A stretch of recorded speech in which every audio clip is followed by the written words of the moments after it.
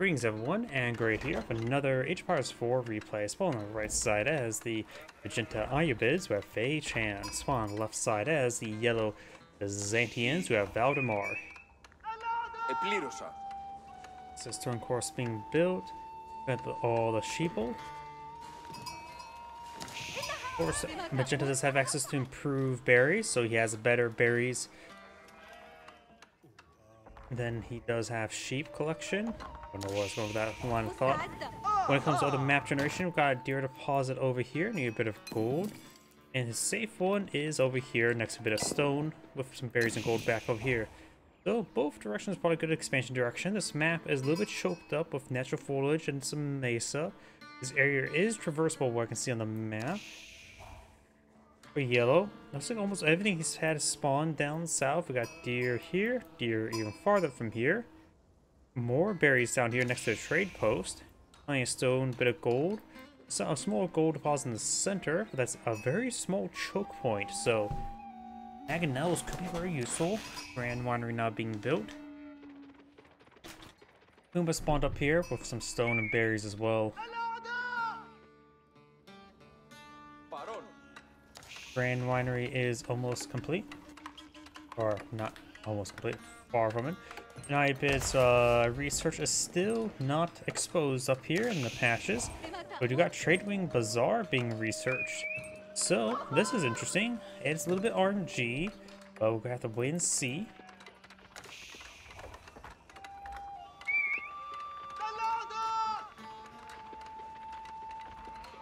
Grand Winery is almost complete. Let's just get the House of Wisdom selected so we know what's going on.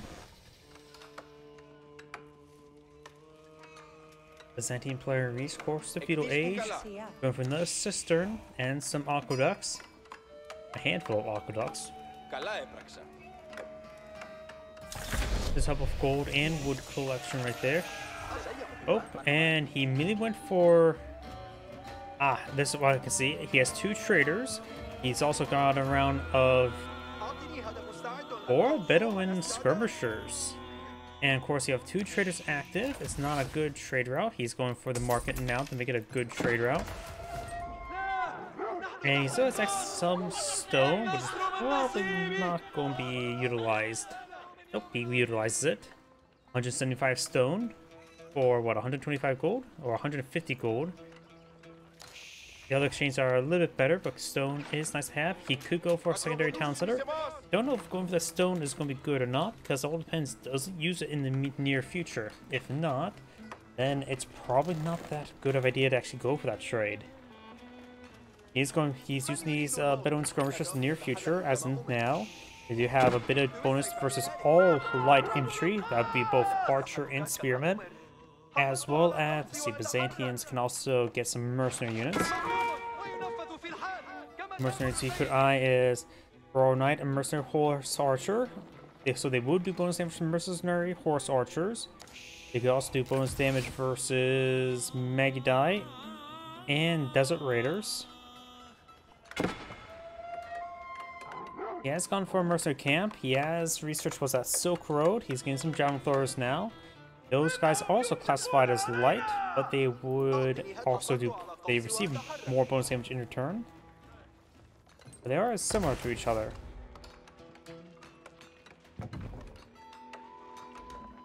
Let's see, those 2 traders. Traders cost 150 gold, and each trip will provide him 72.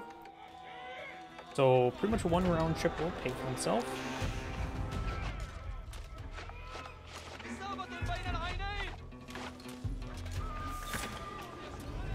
Golden Age Tier 1 active, giving a very powerful 10% of all collection rate of all resources.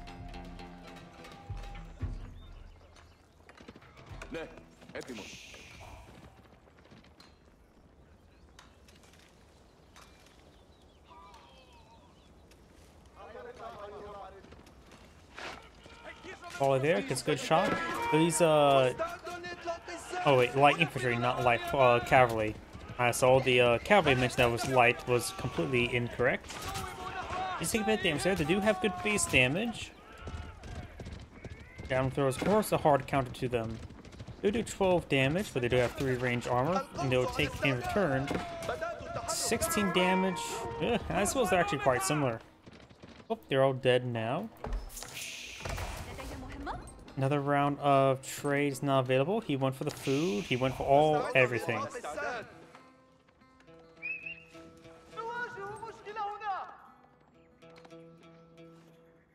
Probably the most ideal thing to get from the traders is probably the traders. Talking. For the extra wood, he now has enough wood or stone for a town center. Needs more wood, and he has a town center. Not bad. Local doggo getting some bites on the traders. You could probably send the Bedouin skirmishers to deal with it. The wolf is classified as a bitey infantry. I don't know if that means they receive bonus damage from anti-light infantry. It may or may not. I guess if the wolves, if sending those guys up to deal with them, we may see it. Wolf has 30 health. So if the two of them two-shot it, that means they did 32 damage. But now we got horsemen everywhere causing issues. Well, that's just a scout. Got this town sort of going on up.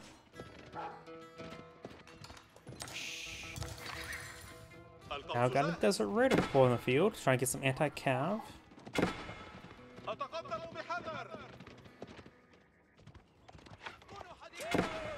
Oh, I saw only 8 damage there, which means the wolves are not classified as light infantry. They're just the bitey infantry classification, which I don't think that actually even is hard-coded in the game.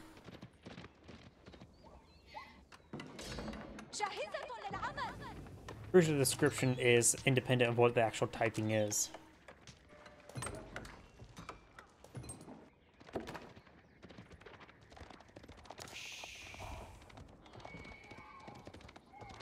Golden Horn Tower now being deployed in the field, gaining some free mercenaries.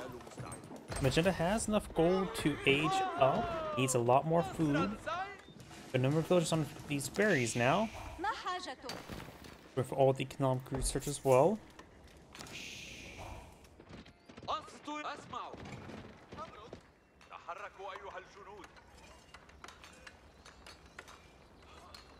Right now I'm wondering if the wolf actually even has the infantry typing. Would the bonus damage multipliers of anti-infantry would be applied like from the sofas? The Malian sofas. Am I overthinking that now? Would the shinobi get bonus damage against the wolf for being melee? Would the Japanese Otachi upgrade from samurai do bonus damage versus wolves?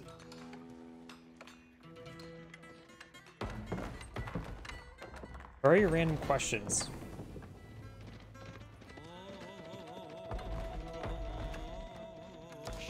Horsemen moving up around here. Golden Horn Tower is almost complete.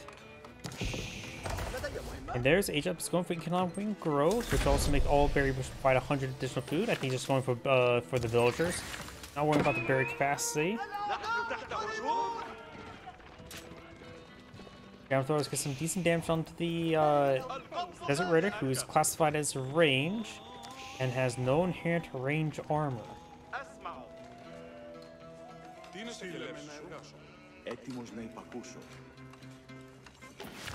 One last berry bush remains, going for many olive groves now. There's actually plenty of berry bushes around the map you can always claim up as well.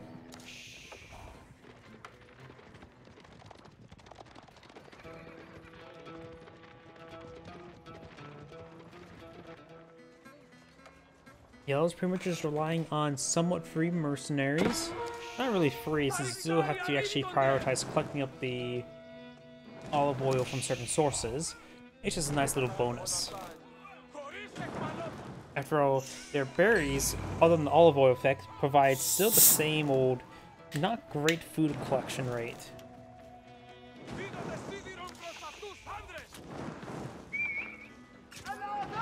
Bedouin skirmishers does get a couple of javelin throws there.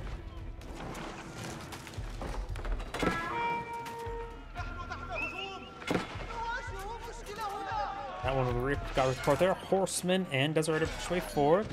Of course, got some Varangian Guard here. Of course, I'm trying to focus on those javelin throwers. The Varangian Guard should actually try berserking. He sees him focusing down the skirmishers. So if he would have berserked with a Varangian Guard, he could have got some extra damage there.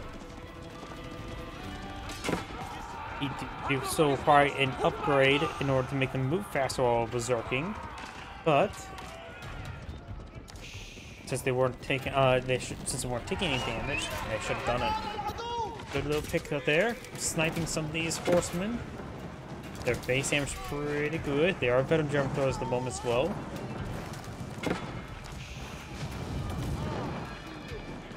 Magenta's gate does get set ablaze. Magenta has gone for a crossbow to engage the Varangian Guard, which are still countered by the javelin throwers. He's also going for some horsemen and camel lancers. Will both be a pretty good idea at the moment. One Trace just got restocked, bringing some Bedouin swordsmen and Bedouin skirmishers. But right now, I think he's too busy focusing on the engagement. Those bringing the Bedouin swordsmen and skirmishers, very good. Took time to the traders. He could have pulled off the traders. Wait until he stabilizes.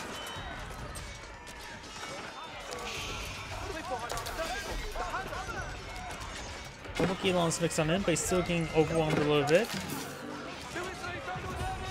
Bedouin swordsmen or dual wielding swordsmen with +4 damage versus melee, so in theory they should do bonus damage for wolves.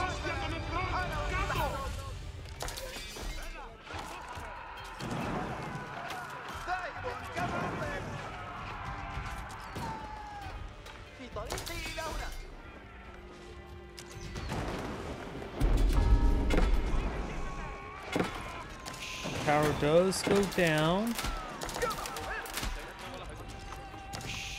Jeddah does have a superior number of villagers thanks to the secondary town center, but it's starting to lose quite a bit of infrastructure. There's berserking. Elam's also are the high attack speed man-arms variants, so it's maybe not a great idea to use that against the Gilons. Sorry, so no. Crossbowmen fired away. Also good to see you again. It's been a while, hasn't it? Crossbowmen firing away against good hits on the Varangian Guard. Over here to have these Varangian Guard engaged in the Gilon. Council may need to be garrisoned.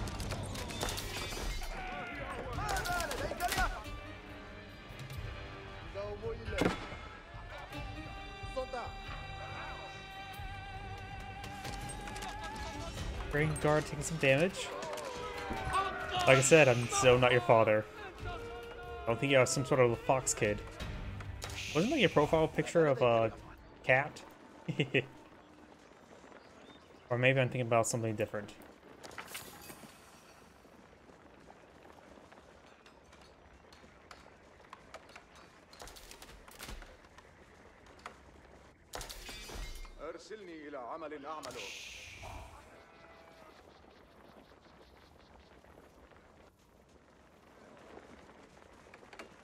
Varangian Guard and javelin throwers pushing way forward. Unusual composition, but it is a composition.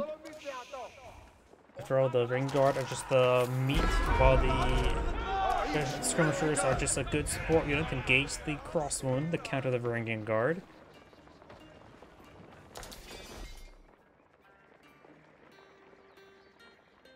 Capturing up this. Two traders are alive. Another round of trade has come on in. You can go for more Bedouin skirmishers and Bedouin swordsmen. I don't know how cost effective these guys are.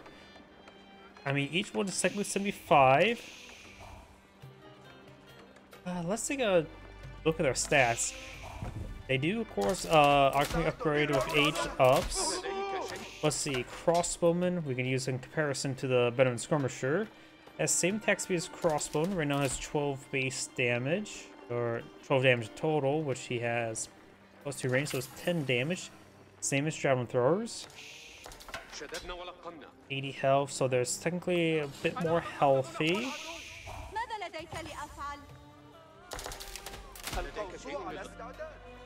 Of course, they're good against light infantry, so anything you're planning to use the Violent archers or yeah, pretty much anything you're planning to use regular archers for, it'd definitely be a good way to supplement your force. Moon speed is still standard spearman speed and archer speed. Plus 10 versus light infantry is a nice little multiplier.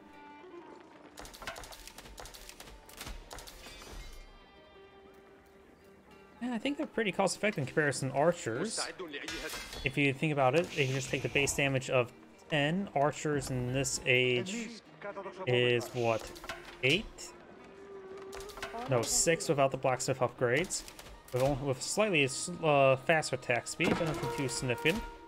So I think the Bedouin skirmishers may be pretty cost effective. So in theory, if you should always go for them if you have them available. Just don't expect too much from a small group of them. They're just nice things to help supplement your force that's cost effective. And if we see any Bedouin swordsmen who can, looks like, build siege weapons. Never really thought about looking at that, but that is the case. 12 damage, which is probably similar to man-at-arms. Their attack speed is the same as Gilom's. Right now damage is 10, so that's actually pretty good. Though they don't have the fast follow-up attack. So the DPS is probably very similar. Health is 186 versus 195, so yeah. These guys are just probably a more cost-effective, lightly armored Gilom, so that's not a bad thing to mix on in as well. Yeah, probably cost-effective for 75 resources each. Those Gilons was what, 140, 160? 150. Let's get the Camerata there. Camaratas have no inherent armor. As I say, these units, Bedouin units may go down. He just needs to keep on running with these forces. Those forces did push forward a little bit, find some aqueducts. Right now, Machida has a significantly larger amount of villagers. I suppose 14 is not significant, but a nice number. Battarium does go down there. Another round trade is not available. Feels like every time I look back, there's another round trade. He's up to 10 traders, and he has another set of traders here. He's out of gold at the moment, but he has a bit of time.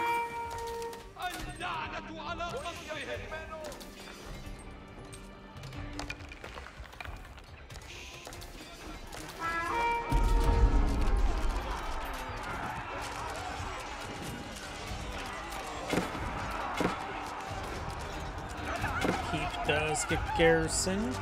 These units are just trying to keep a distance. These guys are berserking, so the keep will rip them apart. He does intercept this force moving around.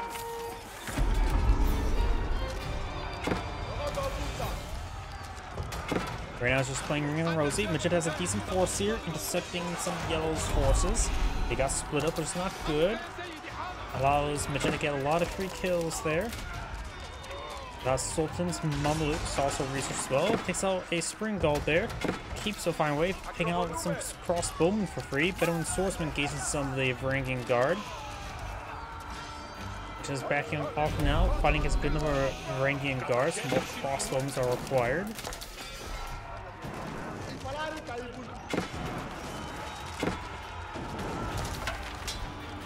No, they're not Imperial just yet. Right now they're in the castle. Spearmen Gilon trying to engage. The Vanguard are doing quite well, breaking their way forward. Do now have the unique one, Manjenki, or however you pronounce that.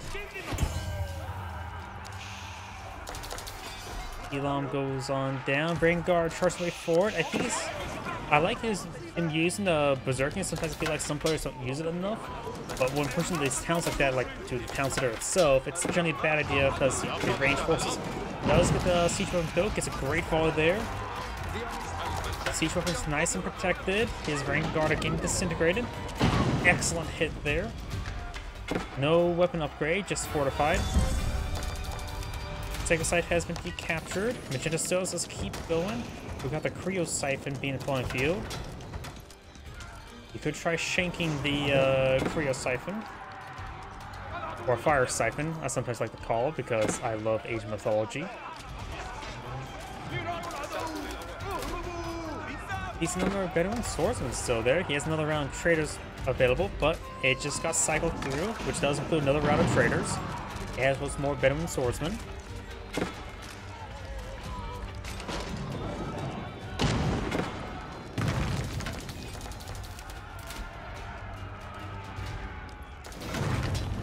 And now we got this keep taking severe damage.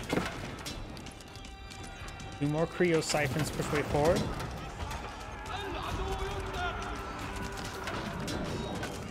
Excellent Mangonel hit there.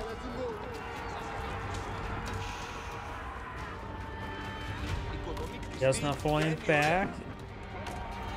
Magenta has a good core of villagers. Magenta also has twice the number of military units in the field. Quality is very much favored Magenta as well. So remember as well, olive oil units do not get added up in there.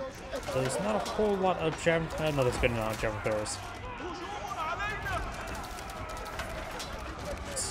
Saltus Man looks starting to be activated on some of those crossbow back lines. Spearmen starting to get disintegrated.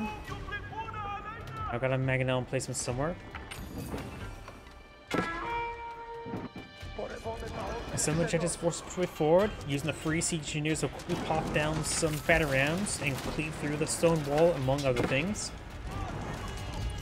This is where the Mangonel in place is trying to be deployed on now. He has nothing that's really stopped the battle rams at the moment. He's just trying to repair up the keep this thing. Keep it up. He will get upgraded, but yeah, I think he'll go down. Probably should have canceled the upgrade. Ground throwers getting some damage there on the crossbone. The camera is deployed in the field, calling the Golden Horn Tower.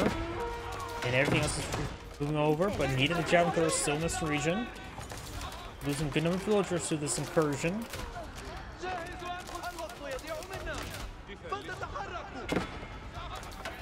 And Magenta's backing on off. Mostly just crossbowmen there. A couple Bedouin skirmishers. Either way, Cameras have no inherent armor. So these crossbows should be still the second round. Camels that don't have inherent armor, though they do have pretty high base health.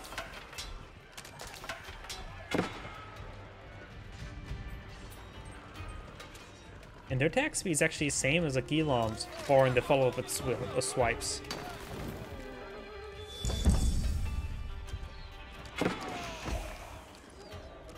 Camel does go down there. More melee armor for the Ayyubids.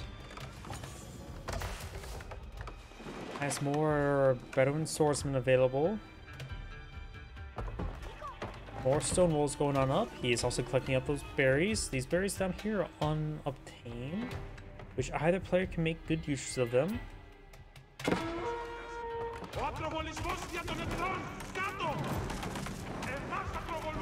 This villager may want to fall back, but we do have a keep here.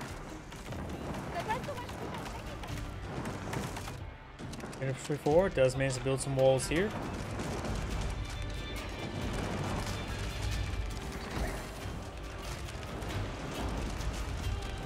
Gate does go down.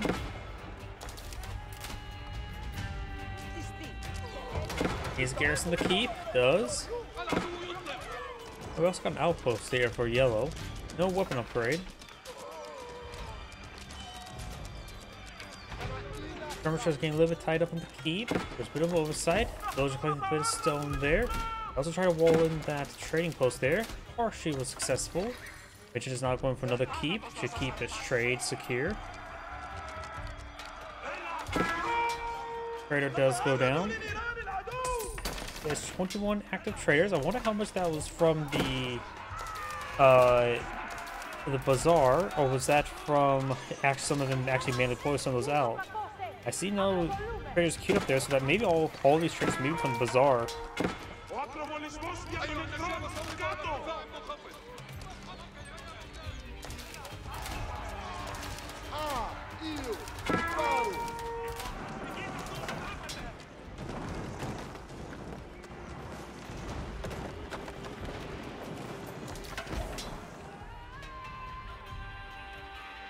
Oh, so there was a Creo siphon there. Ground throwers gonna go on down. Villagers attempting to build a keep here. And starting berserk there. Ripping apart these villagers very quickly. They're all down. Keep does not get fully built. The rest of those Varangian guard does go down there. Yellow's trying to stonewall this trade line. He's already walled in this side and this side, so he has to break through one of these walls.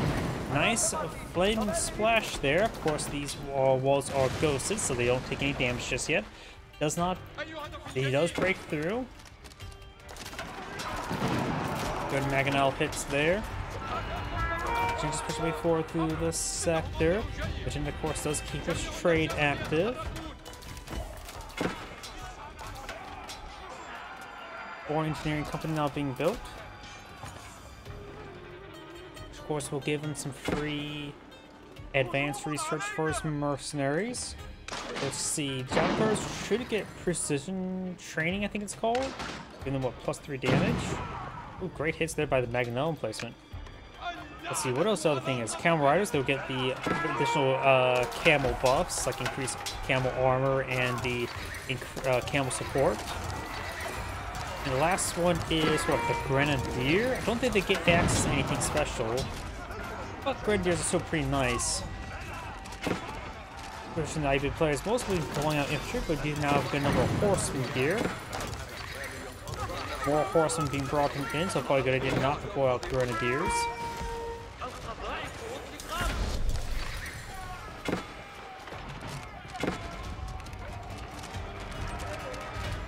General horsemen trudging way forward. They do have all the blacksmiths research. So I have a feeling he's going to try to age up the master smiths. Speaking of which, we see the age up. Yes, we do see the age ups. It's not popped there. And I was guessing correctly, the master smiths. This will immediately get him all of his final blacksmith research, which tend to be a little bit more expensive, so it will save him a pretty penny. Just trying to click a blacksmith to reference. Can't find one.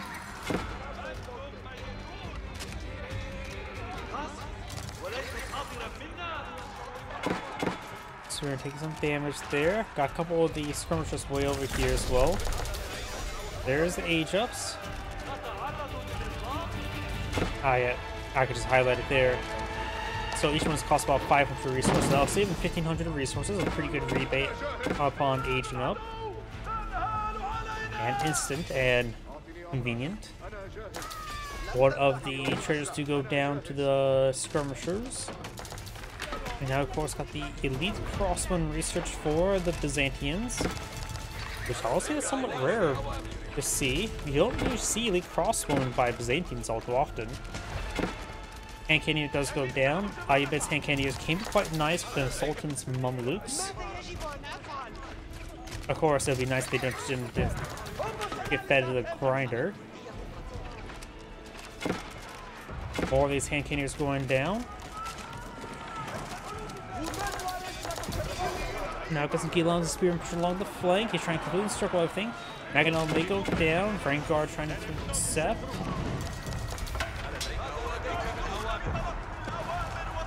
Mangonel now a hit, but not getting hit. Majid is pushing forward for now the rest of his forces, and we'll be able to get the Mangonel there. Bombard or cannon fires away, destroy the mining pit. Mangonel push forward. Oh yeah, these are royal cannons. Foreign engineering company. Oh, not bombard. Mangonel will go down. Royal cannons take some damage.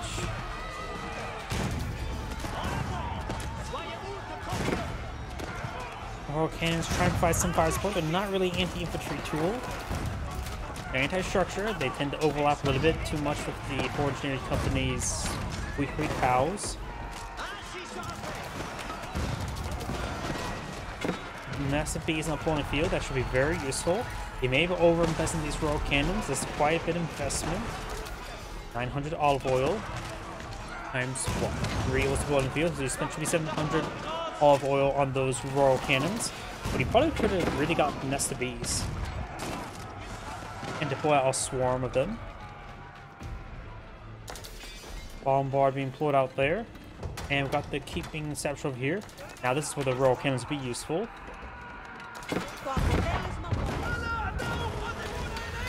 some pretty good holes inside the keep. Horsemen getting hit by the Varangian Guard. Those villagers are now running. We have elite horsemen here, over here. Does have everything elite, barring the spearman crossbow, which is not really focusing on.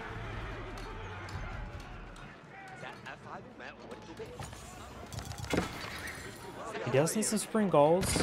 He doesn't. Ayyubids tend not to rely on siege workshops because they can just produce on the field. They have free improved siege engineers. And so he has no real way to quickly get a spring guard queued up. Does hit up the nest of bees there. And Canadians push forward. Salted Mammoths really does affect him quite nicely, getting up to 44 damage. He does not have chemistry research just yet.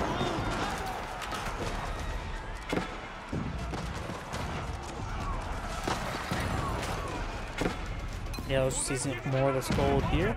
Byzantines has his villagers down here. Not much gold left there. He does have a handful of traders. 21. 23. The bazaar providing a good number of traders at a reasonable rate of 150 for 2 of them, effectively 75 each. There's Ayyubids as well as Abyss Dynasty already has discounted traders, so even more discounted traders.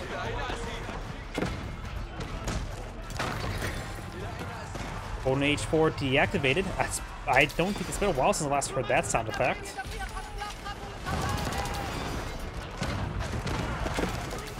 So now it's got the Golden Age 3. And those one gets cheaper siege weapons.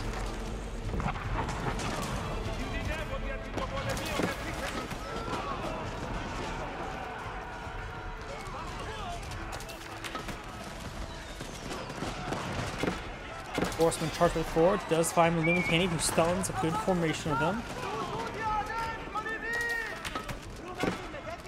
We don't see Incendiary Arrows just yet for yellow. You may want to get that. Does Incendiary Arrows affect Javelin throws? I would assume so, but I'm not so sure. Couple hand cannoneers push forward. As soon as other instructions go down, Gilons push forward some hand cannoneers. Gilons do have higher health than regular man at arms, so they can be a very good front line, even if they get countered by the crossbowmen. Varangian Guard in comparison do actually have less health than man at arms.